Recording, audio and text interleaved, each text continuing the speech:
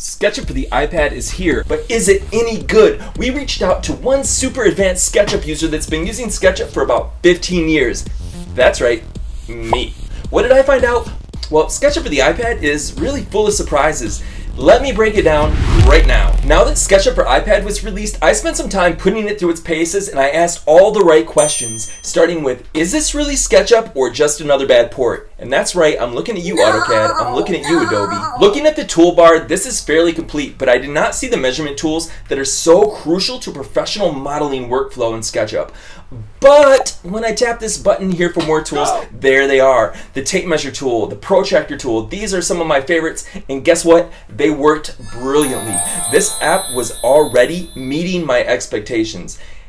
There were also a couple of tools I didn't recognize. We will get to those later in the video. The tool that was missing that I was really hoping to see in hopes that I could make some stupid motion graphics for these videos was the 3D text tool. Hopefully they add that in a future release. We have all the typical menus, though they are more like the web version than the desktop version, and I prefer the desktop version. One notable omission is the outliner. The outliner is so crucial to me for keeping large models organized, so at this point I would not jump into a detailed model of an entire campus, but I might be comfortable, say, on just modeling a room or a piece of furniture. So major surprise number one, pencil and touch inputs are implemented really well. They just use touch controls that I think have been successful in other apps. 2-finger tap to undo, 3-finger tap to redo, 1-finger touch to orbit, 2 fingers to pan, but that is just the tip of the iceberg. The strength of SketchUp has always been that it is really good at inferencing and constraints. They're so simple. You can just draw on the plane that you want to draw on. You can just move things in the direction that you want to move them. So the developers actually included buttons with these little pop-up menus with each transform button so that you can initiate the constraint even without a keyboard. That's really thoughtful, but guess what? They took it even a step further. You can actually press these buttons in the middle of doing the transform. Now that seems minor, but it's actually so helpful because it just helps you stay in the zone when modeling. And it really, in 3D modeling software, it's those kind of details that really matter when you're doing any kind of prolonged work. So now I'm really starting to be impressed. And that leads me to major surprise number 2. Working on this app with a keyboard and a mouse connected doesn't feel any different than working on the desktop or the web app. Keyboard bindings are the same, navigation is the same. Did somebody say universal control? I think this settles the question that this is fully SketchUp, and it's a really thoughtful version at that. But it doesn't have everything. So that leads to the next question.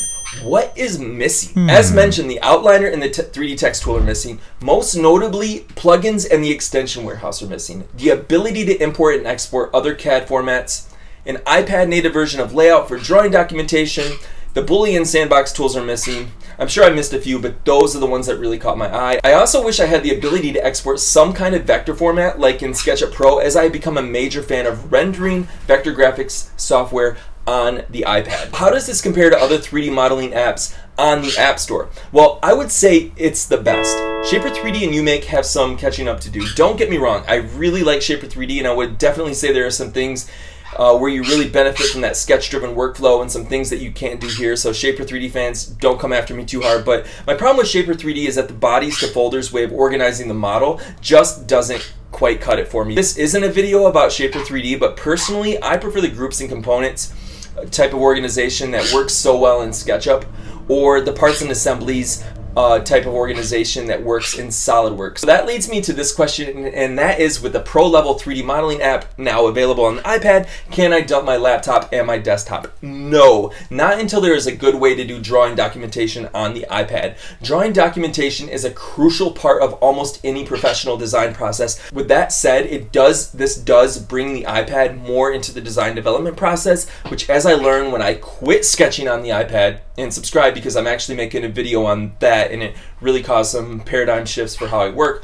But what I learned is the iPad is really great at facilitating communication with colleagues, vendors, and clients through the conceptual design, but it's more especially the design development process, which brings me to major surprise number 3, and back to one of those new mystery buttons that I saw on the toolbar, and that is the markup mode. This is maybe my favorite thing about this app, and also it is so incredibly buggy, like frustratingly buggy. Like you can use it once and it breaks.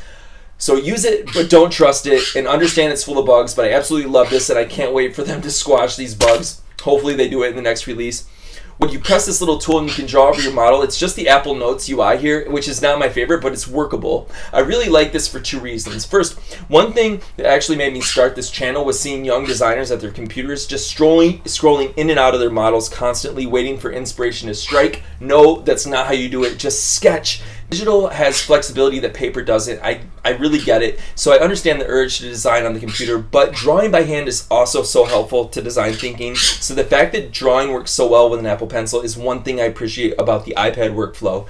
And I really like how you can just quickly sketch and make notes on my 3D model as I develop the design. That helps me to think as I model. But what I like even better is I can easily share my screen on a Zoom or a Teams call, or push these out as images and animations, and I don't have to leave the app or expose the fact that most of my recent contacts are parrots. Of course, the dream is just to do a fast sketch and have it magically turn into a 3D model. Wait, what? What, Goose? You can do that? Yep, it's here. Major surprise number 4, 5, and 6 is the Auto Shape tool. Now, I had no idea what this tool did, so I clicked on this little graduation cap, and I see here in this pop-up box that I can just sketch a shape, and it turns into a face. You know, a face meaning like the part of the modeling geometry. Then I scroll down, and I can draw a shape in a line straight up, and it turns into a primitive, like a box or a sphere. Okay, but then I scroll down even further, and this one blew my mind. I can actually sketch these symbols, and it will quickly create 3D components. Okay, that's dope. But then I thought, how am I going to be able to sketch these and have any control over scale? Well, it turns out that you can just sketch and then tap on Entity Info, and wow, there are live components with a ton of ways to edit them, even beyond the overall dimensions. That is so cool. I hope they add even more types of components. I love this for architectural purposes. That is such a cool time saver. But what will really save you time is just having a good, solid approach to modeling accurately in SketchUp. So make sure you check out this video as soon as it's ready.